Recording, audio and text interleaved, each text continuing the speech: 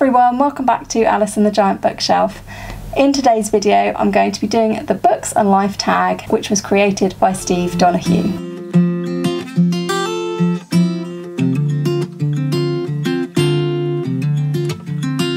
Hi everyone, welcome back to my channel, or welcome if you are new. My name's Alice, and if you haven't been here before, I have way too many books. I'm currently trying to read my way through a giant TBR of over 200 books. Today I'm going to be doing the Books and Life tag by Steve Donoghue. I've seen this on a lot of my favourite booktubers' channels, and I do know that Steve Donoghue tagged everybody in his tag, so I won't be tagging anybody. So there are 11 questions today. We're going to get straight into them. So question 1 is, on a scale of 1 to 10, 1 being a normal person and 10 being the late Harold Bloom, how much are books and reading a part of your life? I had to look up the late Harold Bloom, but he was a famous literary critic, so pretty sure he was big into books. I would put myself on this scale at about a 7 since I've been doing BookTube. Since I've been doing BookTube, like, books have pretty much taken over my life. Not the first time in my life that they have been a huge part of my life, but it is the first time that I've maybe not had so many other distractions. Because of the pandemic, I haven't been back to my job. I was previously working in a preschool. Yeah, so books are a big part of my life at the moment, but I wouldn't say that they were everything in my life. I do other things as well as read, and there can be days where I don't read very much. I'm going to go with about a 7. Probably before BookTube I was maybe at a 5 or a 6. Probably last year even less. Quite a big part of my life. Question 2 is, where does your personal library stand right now in relation to the rest of your life? Do you have more books now than ever? Fewer? How has your library changed? So I would say, and my husband would definitely say, that I have more books now than ever, and that over time my library has just got steadily bigger and bigger. As I'm reading my over 200 books, if I don't enjoy a book or I don't think I'm going to read it again, I am getting rid of it. And by getting rid of it, I mean passing it on, donating it, or selling it. So yeah, there is some turnover in my book collection at the moment, but probably I am at the peak of how many books I've had. From being a teacher, I do have a whole garage full of boxes of children's books, which, yeah, don't really know what to do with them at the moment, but I do love them. A lot of them are books that I loved as a child, or books that I've bought specifically for teaching. Don't want to part with them yet. Yeah, I do have a very large book collection. I wouldn't like to say how many. I'm not even sure how many. We know that there are the 220-ish books that I haven't read that I own, as well as those I do own a whole collection of Agatha Christie, which I have read. I own a lot of the books behind me I have read. I don't know, my husband thinks that I've got over 1,000 books, but I'm not sure, and I don't really want to count at the moment, but it depends what you include. Anyway, question 3 says, take a mental step back and ask yourself, what is the most likely first bookish impression a newcomer would have in your home?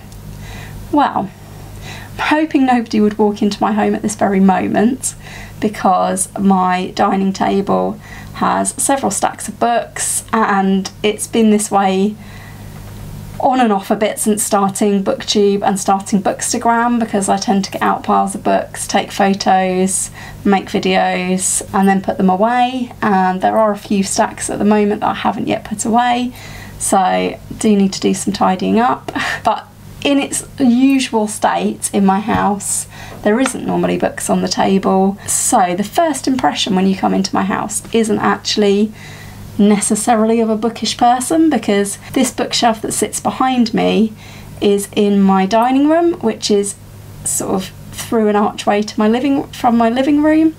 So you don't, and this is on like the inside of the archway, so you don't see it as you come into the room. So I don't think, and because of the pandemic, I don't think I've actually had anybody round. Well, I definitely haven't had anyone round to my house since this has been the book setup.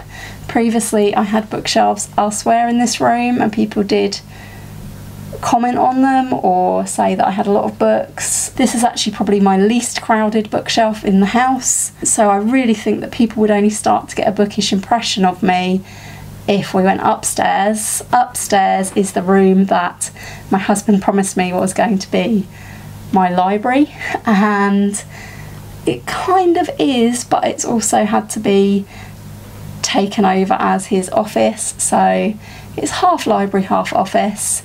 And in fairness, during the situation last year, he did buy me pretty much floor to ceiling bookcases, which he's put in along one wall. So my dream is a 360-degree library, but the reality is I now have achieved one wall of books, and that's fine. There are books in my spare room as well. That's where my Agatha Christie shelf is. So there are a lot of books in the house, but only if you go in certain rooms. So I think the first bookish impression is there isn't one, but if I gave people the full tour, they would definitely say you've got a lot of books, because as soon as you step into the library / office, there is a wall of books, so people would know immediately that you're a very bookish person. Question 4 is, how often, if ever, gulp, do you clean or reorganise your books? I don't really clean my books unless I am filming in front of them and they look dusty, then I might dust them. I tend to dust my Agatha Christie shelf if I go and make a video in front of them. Saying that, because my shelves are quite new, they've only been up for sort of under a year, they have been a work in progress, because when my husband initially put the books back on them, they were in no particular order.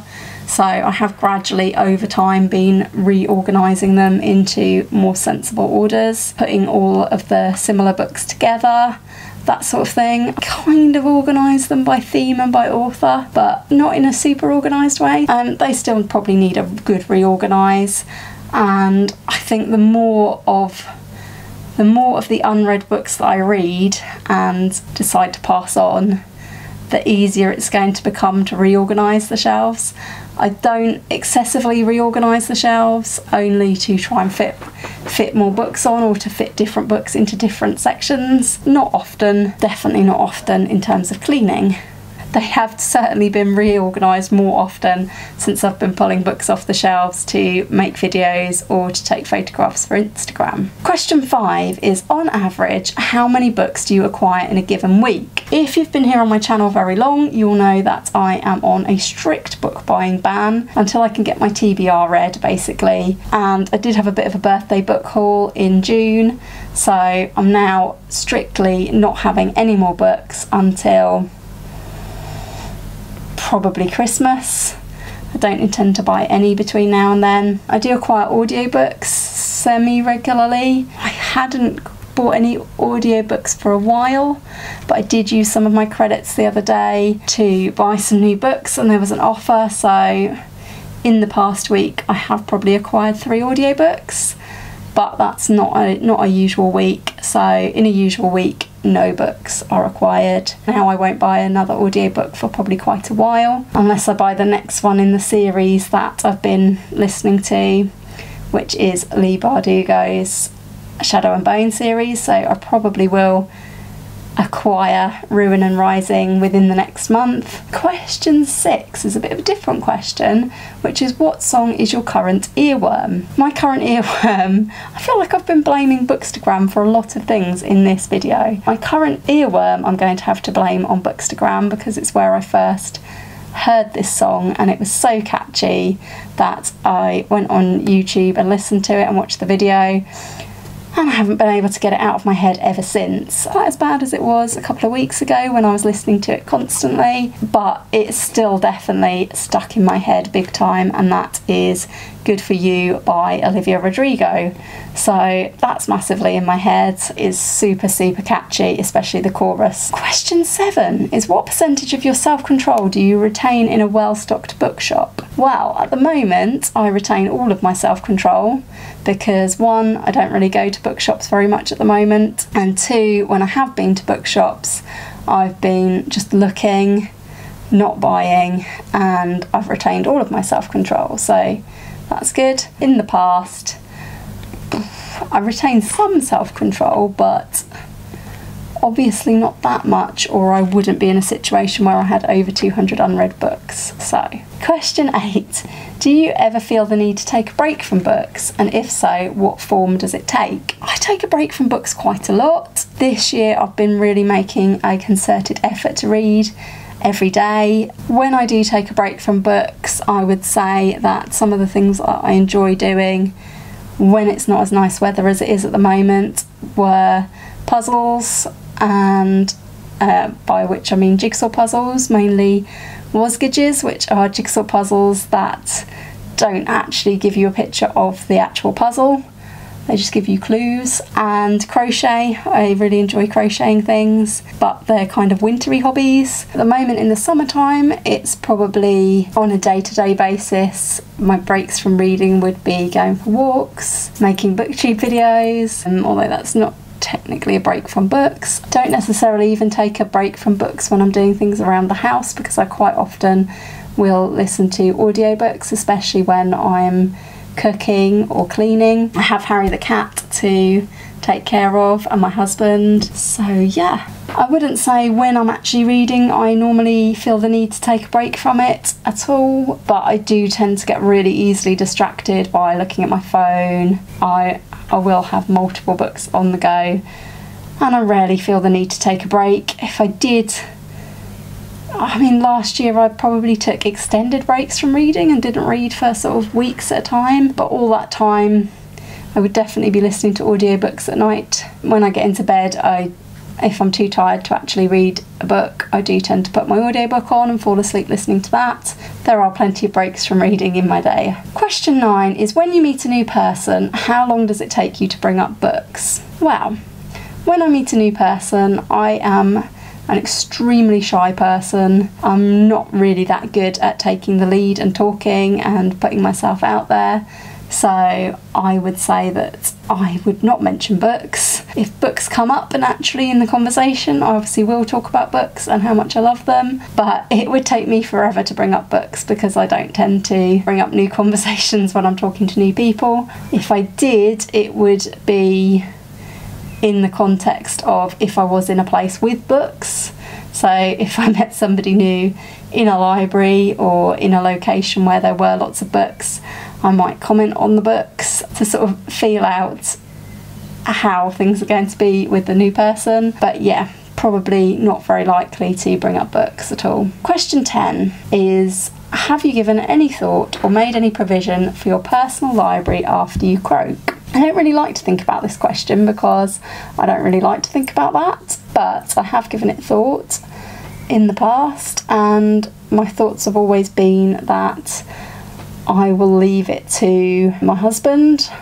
He'll get stuck with it and he won't want it, so don't really want my husband to just have to get rid of all my books. So I've always said that if I was to make a will now, I would leave books to my mum as well. I'd like to think that she could have whatever she wanted from the books and my husband take the rest, but obviously the reality is that they would undoubtedly be passed on, donated.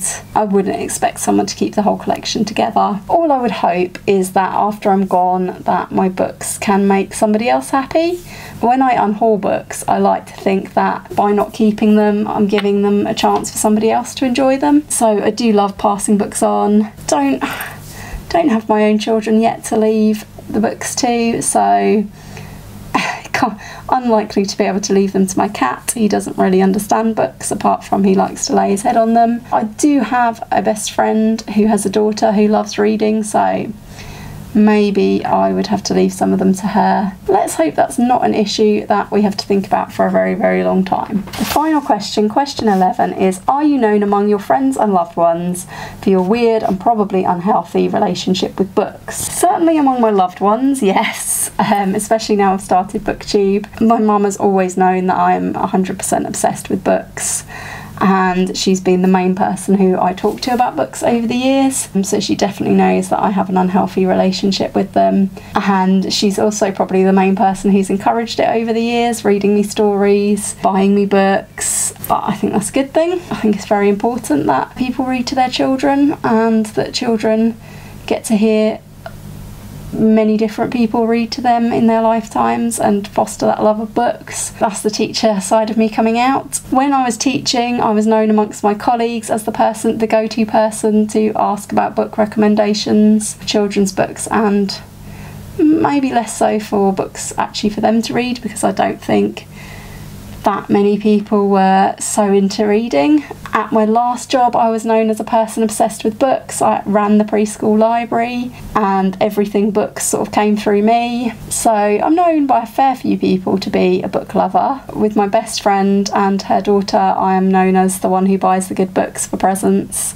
I do pride myself on trying to get people a book every Christmas, every birthday, and really try hard to get them the right one, the best one for them at that time, get them into new series, get them into new worlds. I suppose since I've been on YouTube, I've been a bit more open about the scale of my book collecting problems and how much I read. I haven't hugely told my friends that I'm on BookTube, so they maybe don't know the extent of my reading obsessions at the moment, but in time I'm sure they will. And I have enjoyed being known as the book lady, crazy book lady. I think there are worse things to be known as than the person who loves books and can always recommend you a book. I'll stick with that. Yeah, so that was question 11, and that brings me to the end of the Books and Life tag. If you've made it to the end of the tag, please do leave me a comment. Let me know the answers to any of the questions you feel like answering, or if you have done this tag, let me know so that I can go and watch it.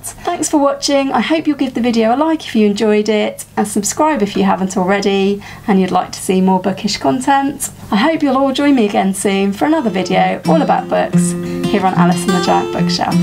Bye for now.